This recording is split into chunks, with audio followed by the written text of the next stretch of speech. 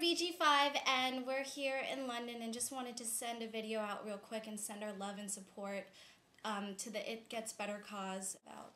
And make sure you all know that we are in support of you as well. And I know that a lot of us have been through some bullying. I went through a lot of heavily bullying through at school, and it wasn't the best thing, and you just need to know and trust that you're beautiful and you're great, and whatever anyone else says is BS. Talk to somebody. It's really, really important to get your feelings out there and find people who are just like you and kind of join a group. Yeah, and if you ever see someone getting bullying, it's always important to support one another and stick up for people even if you're not friends or you don't know them, but you just know what's right.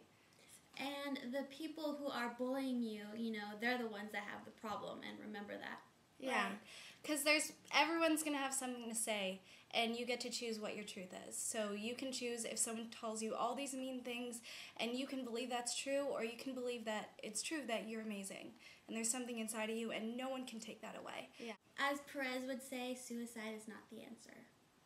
Fighting against anybody else isn't going to make it better, so we just have to remember how amazing we are as individuals, support each other in being that, and then just help other people recognize it.